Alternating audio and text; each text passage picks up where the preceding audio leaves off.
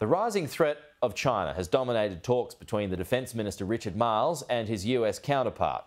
The minister was invited for high-level meetings at the Pentagon in Washington, D.C., as US and Australian officials continue work on the AUKUS nuclear submarine agreement. And our US correspondent Annalise Nielsen filed this report.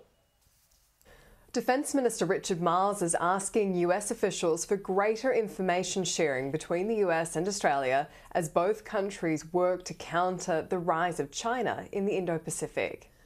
The new Defence Minister's in Washington, D.C., negotiating the AUKUS submarine agreement, with key decisions still yet to be made on where and how the nuclear submarines will be made.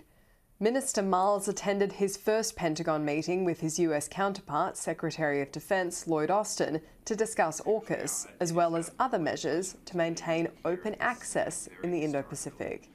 China's disruptive and destabilizing actions threaten to undermine our values, our interests, and our shared conviction that all states should be free to choose their own paths without coercion or intimidation. So today we'll discuss several ways that we could be working to uphold a free and open Indo-Pacific.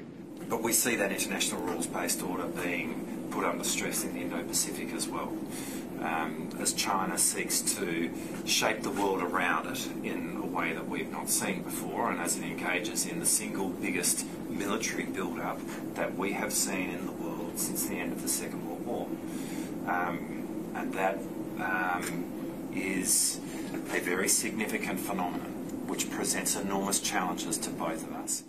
Countering Chinese expansion in the Indo-Pacific has become a key focus of the US-Australia alliance. Australia has already been given unprecedented access to US military resources. Experts say a recent agreement allowing Australian submariners to train in nuclear technology would have been unthinkable even 5 years ago.